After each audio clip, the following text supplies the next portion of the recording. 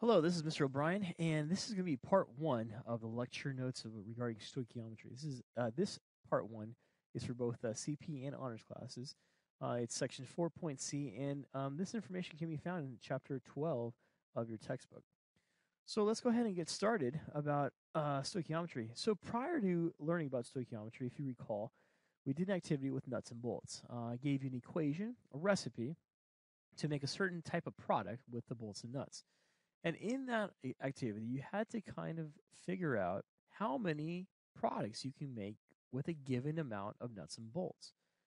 Now, as we move on from this activity, right, we ended up kind of learning a little bit more about stoichiometry based on this analogy of making grilled cheese sandwiches. And eventually understanding a little bit more that the recipes, right, don't necessarily dictate or tell you the limit of how much product you can make. Given a certain number of reactants, in this case bread or cheeses, you can make a certain number of products of grilled cheese sandwiches. And this idea is called stoichiometry, where we really look at the relationship between the amount of reactants or the amounts of product, let me go back, relative to each other.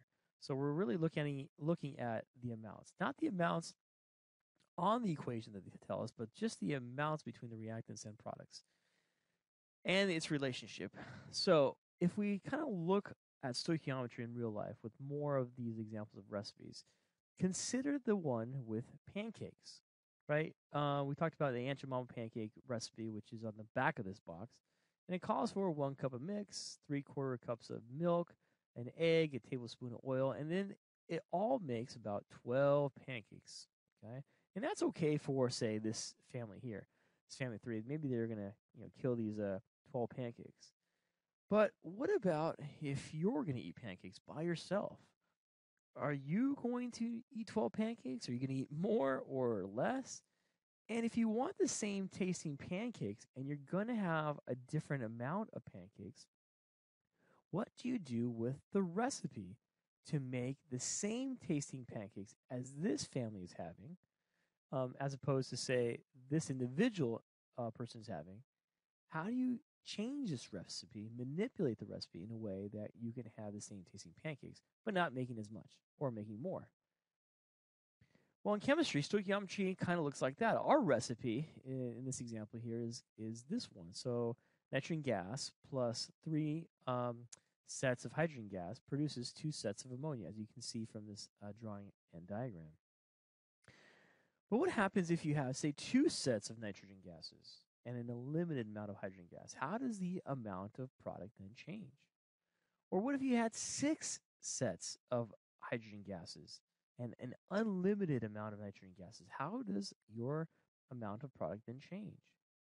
You see, the relationship between the amounts of your reactants, right, and the relationship to the balanced equation really is this idea of stoichiometry, right? We want to be able to use this balanced chemical equation, right? But in a way, we also want to manipulate it too. We want to not constrain ourselves to only creating 2 sets of ammonia. Maybe we want more, or maybe we want less. This is the idea of stoichiometry and its relationship to the chemical reaction. So how do we manipulate these recipes in stoichiometry? Well, there's 3 steps.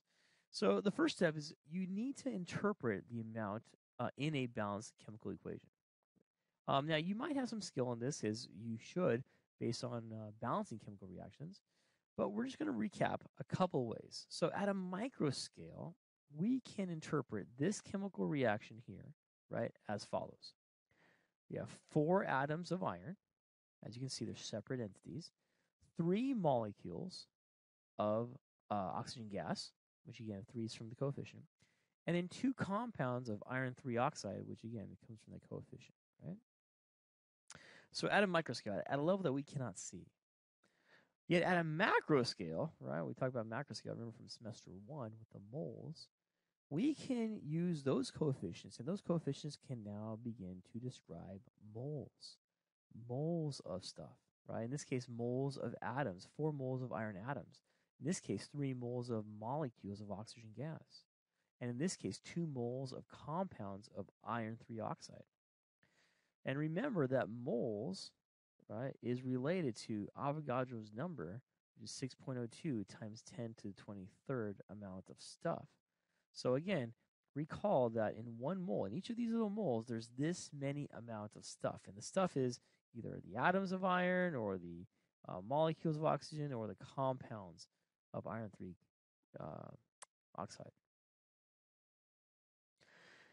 We can also describe and interpret the chemical reaction based on mass, right? So this is a little bit more challenging to see because the coefficients don't tell us the mass, right? But if we know the number of moles of the substance based on the coefficient, right? There's 4, and here's 4, there's 3, and there's 3 here, and then there's 2, and then there's 2 there.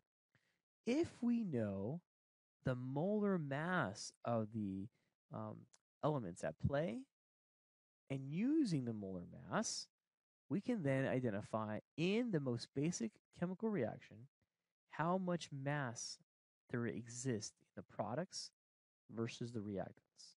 And again, you should know this based on the law of conservation, right? That the reactant side will always equal the product side. Now, you might be wondering, well, how do we get 223 grams of iron or 96 grams of oxygen gas or 319 grams of iron 3 oxide? Well, take a look. Using the molar mass from that periodic square, right, in 1 mole of iron, you have 55.8 grams. And we multiply that by 4, again, because the equation tells us there's 4 moles if we interpret it as that. If we look at oxygen gas, we have to understand that oxygen gas is O2. It doesn't exist as O. So hence 32 grams because 16 plus 16. And so we multiply by 3 because, again, we identify as 3 moles that exist based on the coefficient. And then in the next one, for the iron 3 oxide, well, we add the molar mass of iron 3 oxide, 2 irons plus 3 oxygens, gives us about 160 grams. And we multiply that amount by 2 because, again, the equation tells us there's 2 sets of them, right? 2 moles. And altogether, right, we have 223 grams of iron plus 96 grams of oxygen equals, essentially, 319 grams of iron 3 oxide. Now, try that practice, right? Understanding, interpreting based on particles, moles, and mass in these problems. If you have a hard time with this, hit me up at tutorial. In step 2 of manipulating stoichiometry recipes, right, we need to identify ratios. And ratios, remember, if you know something about ratios, they just identify 2 different things, items, right? And those things could be say the amount of boys versus girls in a class, right? Or maybe the amount of people that play sports versus people that don't play sports, right? A ratio is just identifying 2 different things, right? And the ratios, the numbers of the ratios could be the same or could be different. It just depends on what the sample size is. So in the same equation, right, we can identify the ratios. So if we interpret this equation as moles, where are these ratios coming from? Well, we can identify the ratio of the amount of iron reactant, right, to the amount of iron 3 oxides that it produces. The ratio is for every 4 moles of iron atoms, I will produce 2 moles of iron 3 oxide.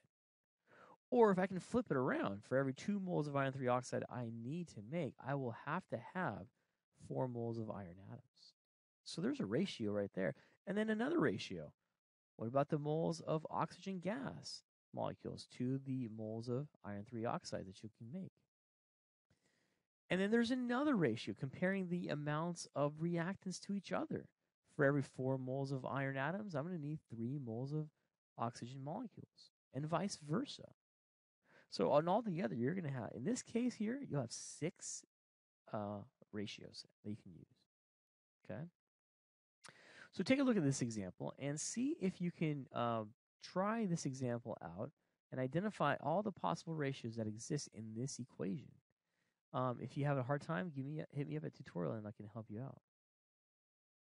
The last step of doing stoichiometry, basic stoichiometry problems, right, is to now use your given and apply it to the mole ratio that we just uncovered in the chemical reaction. For you guys, for those students who like having equations, you can kind of consider this as an equation or a formula if you want.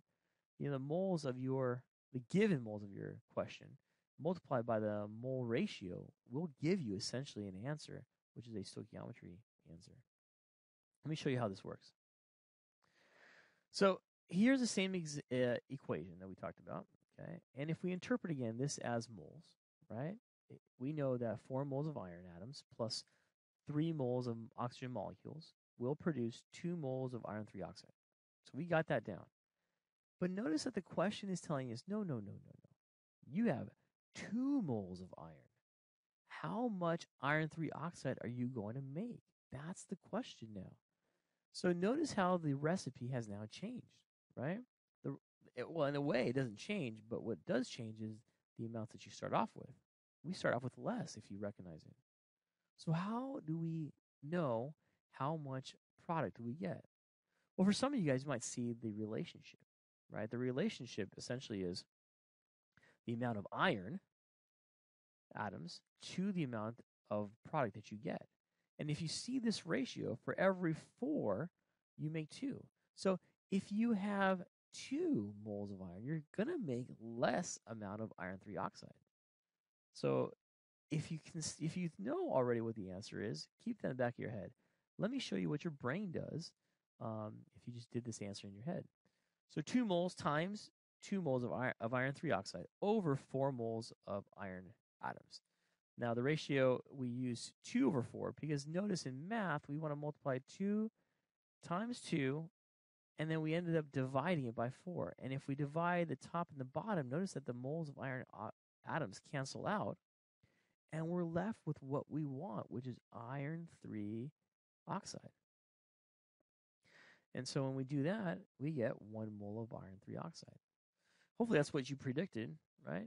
And you can kind of see it that way. We started off with half of the amount that's expected. So we should proportionally take away half here as well, as you notice, right? Let's try this again. Well, what if you're given 6 moles of oxygen gas and you want to know how much iron you actually need as well? Well, in this example, we use a different ratio. We use a ratio of iron atoms to oxygen molecules. And the ratio here is 4 to 3. But notice that you start off with 6 moles of oxygen, not 3. You start off with more. And so you should recognize that your answer is going to be higher than 4. Well, hopefully you got a prediction now, right? But how do we apply this based on our little formula above? Well, if we identify the ratio, 4 moles of iron over 3 moles of oxygen gas, we end up finding that we have 8 moles of iron that we make. 6 times 4, divide that by 3. Now, why is it not 3 over 4? Well, because again, remember, you want to cancel out the oxygen moles so that you're just left with moles of iron. If you did 3 over 4, the 3 over 4 would look something like this, and this would not be able to cancel out your moles of oxygen. So this wouldn't work, that ratio. It has to be 4 over 3. So try that skill out here with these questions, right? And if you have a hard time with them, hit me up a tutorial so we can work them together.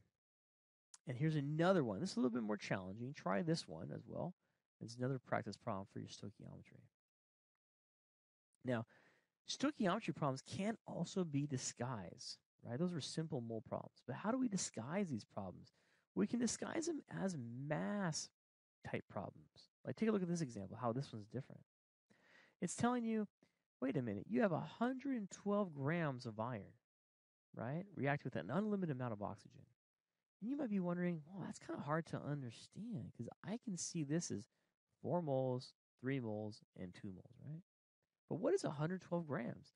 Well, if you don't know that yet, what you should do is you should convert that 112 grams of iron into moles. When you convert that 112 grams into moles, you find out that you get 2 moles. Now, again, remember this is the molar mass, right? If you need help with this, come hit me up a tutorial. We can talk more about converting. But now that you can see it's 2 moles, it's your starting point. Notice that we need to use the ratio of iron to iron 3 oxide. and we need to use ratio of 4 to 2.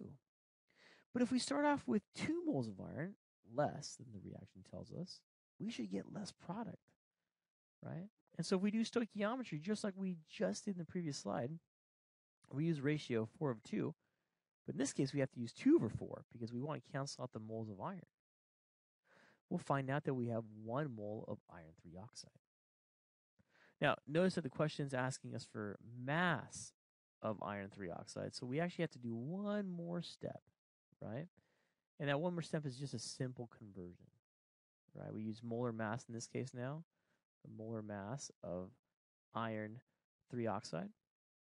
And so hence 1 mole of iron 3 oxide times it by 160 divided by 1 will get you 160 grams of iron 3 oxide. Now, is there a way to do this a little bit faster, a little bit quicker, less steps? And there is. I call it a challenging way, right? And not saying that you can't do this. It's just a little bit more challenging because we have to now, instead of interpreting this by moles, you have to be able to interpret this by mass. And if you interpret these by mass, because the question is giving you mass, you can do all of this in one step. Let me show you. Well, we know that the chemical equation tells us that 4 moles of iron, right? We have 4 moles of iron, is also related to 2 moles of iron 3 oxide. But these 4 moles also relates to 223 grams of iron, which also relates to 320 grams of iron 3 oxide. We can use that ratio in our problem by identifying a given, using the correct ratio, which is 320 over 223, because again, we want to cancel out the irons. And you'll get the answer as 160 grams of iron 3 oxide. Again, this is a little bit more of a challenging way because you have to be able to interpret these based on mass. And so hence you get a 1-step problem as opposed to a 3-step problem, right? But the nice thing about a 3-step problem is it breaks it up into manageable chunks, right? First you convert, then you do stoichiometry, and then you convert again. So you can choose how you wish to approach these questions. Here's another way that stoichiometry problems are disguised. They're disguised based on particle problems. If you take a look at this example here, the same equation, but this time they're telling you have 1.24 atoms of iron. And it wants to know how many oxygen molecules you'll need. So it might be a little bit more challenging here because you really don't know, maybe you don't know, what 1.2 times 10 to the 24th means. So we gotta, number one, interpret it by moles, right? So if we divide this, remember that 1 mole is equal to Avogadro's number. We can cancel this out and we identify we have 2 moles of iron. Well, now that you have 2 moles of iron, it becomes a little easier, right? You can see that the ratio is 4 to 3. We don't need this guy anymore. And for every 4, you need 3 oxygen moles. But notice that you have 2 moles starting off with, so your answer of oxygen should be much less than 3. If we use stoichiometry and use that mole ratio appropriately, 3 over 4, we cancel out the moles of iron. 2 times 3 divided by 4 gets you 1.5 moles of oxygen gas. And if you multiply that by its Avogadro's number, you'll get the number of molecules present in that amount of oxygen gas, right? So it's just a conversion problem. Now, could you do this all in one step as well? Yes, you can, right? By using that particle ratio. But if you interpret this by particles instead, then you can do this all in one step. Now, how do you do that? Well, remember that I don't call this 4, I can call this 4 atoms of iron, and I can call this 3 molecules of oxygen producing 2 compounds of iron 3 oxide. And since I'm only looking at iron and oxygen, well, my ratio is 4 atoms to 3 molecules. If I apply this ratio to the problem, this all becomes one step. 4 atoms to 3 molecules of oxygen. And so ultimately, 1.2 times 10 to the 24th times by 3 divided by 4 will get you 9.03 times 10 to the 23rd molecules. Okay? Now, You don't have to do it the challenging way. Again, sometimes it's nice to do it the 3-step way because we can break it up into small chunks, right? But if you're ready and if you're identifying these by particles, then you can. Let's recap real quick. So essentially, you can break down stoichiometry using mole ratios.